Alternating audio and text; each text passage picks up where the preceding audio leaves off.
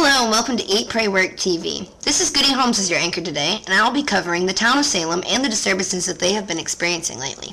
Goody Hartnett will be with us today covering John Proctor's daily life. Goody Madison will be providing information about the team meeting between the Pilgrims and the Puritans. Last but certainly not least, Goody Blake may provide us exclusive coverage of the Salem witch trials. So here's Goody Hartnett with John Proctor's daily life.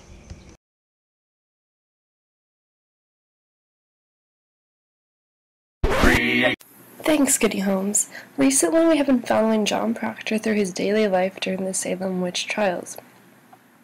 First we met up with John Proctor at his house and we found out he had an affair with Abigail Williams, who was their family servant. How scandalous. Anyways, while we're at their house, Elizabeth Proctor gets taken into custody and is accused of witchcraft. John then goes to court to try and defend Elizabeth. It goes badly, and John ends up being convicted, while Elizabeth is safe for a year due to her pregnancy. In those past 3 months, John Proctor had been locked away in the dungeon and didn't talk to anyone. He became very distant and cold. We tried to get an interview with him, but he refused to speak. It's now time for John's trial, and he is sentenced to be hung today. The court let Elizabeth talk to him for the first time in months to try and convince him to confess. In the end, Elizabeth understood that John had finally started to feel at peace with himself again. John Proctor was hung on August 19, 1692. Thank you, Goody Hartnett, and here is an infomercial for blood diseases provided to us by Goody Guzman.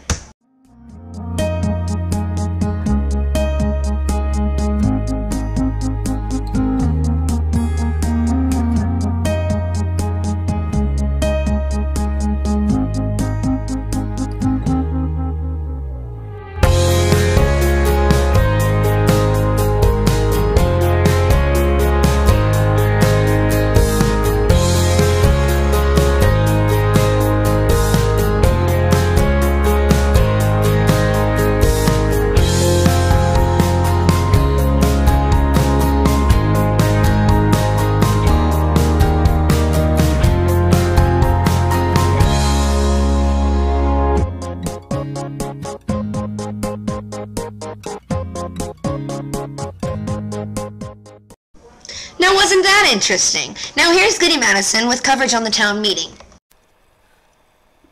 Earlier this week, the Pilgrims and the Puritans were having a meeting about who deserves to own the land that separates them. The Pilgrims believe that they deserve this particular part of the land because there are a number of Pilgrims that disagreed with the reorganization of their government and did not agree with the regulations for this government.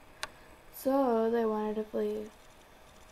On the other hand, the Puritans wanted the land due to the Salem witch trials, and they felt that if the accused were to stay in Salem and they were to flee, then the hysteria would calm down. Here is a small glimpse of that meeting that took place.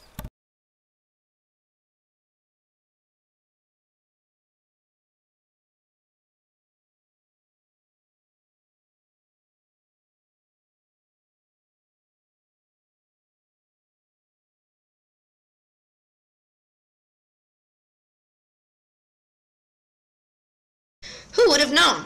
Now, for the first time ever, you will view the Crucible movie trailer. In a little town called Salem, where innocent people go to church, and where children learn in school, when life was good. Until one day, a group of girls decided to go into the forest, where the devil was. When everything started to go wrong, rumors start spreading, lies start to be told, trust begins to deplete, friendships are broken, fingers are pointed, people are blamed, accused of witchery, crimes are committed, things turn upside down, animals are turned loose, and land becomes lost.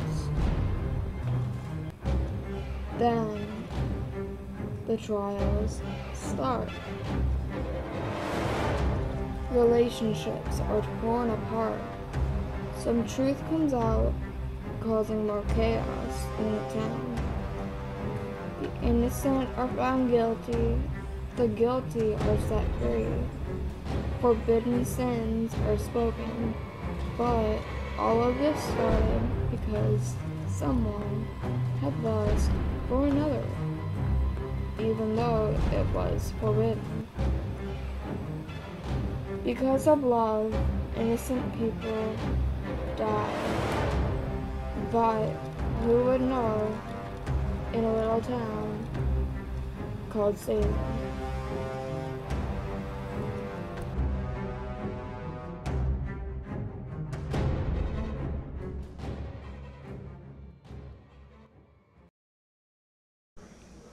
How exciting! And now, what you have all been waiting for, the exclusive coverage over the Salem witch trials. To you, Goody Blake. Thanks, Goody Holmes. Today we will be covering a specific case in the witchcraft trials, the Rebecca Nurse trial. Rebecca Nurse was recently accused of the crime of murdering Mrs. Putnam's babies. Mrs. Putnam claimed that they seemed to just shrivel up almost instantly after they are born in Rebecca's care. Rebecca seemed to be denying having anything to do with witchcraft and the crime she has been accused of. Rebecca stated that she will not confess to witchery and something that she is not guilty of. Abigail Williams responded to this by exclaiming to the court that these are all lies, and there is no way that the judges could believe her. Betty Paris then cried out, saying that she's seen her conniving with the devil. Mary Warren then proceeded to say, quite dramatically might I add, that Rebecca Nurse afflicts her. As you can see, Rebecca Nurse is not having much luck at the moment. Judge Danforth, having enough evidence from the girls, then stated that Rebecca would be charged with the murder of Mrs. Putnam's babies by witchcraft. She was given 3 months' time in jail to confess. If she hasn't confessed by then, she will be hanged. Back to you, Goody. What an event!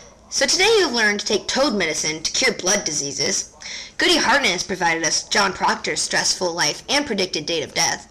Goody Madison has provided some good information about the town meeting.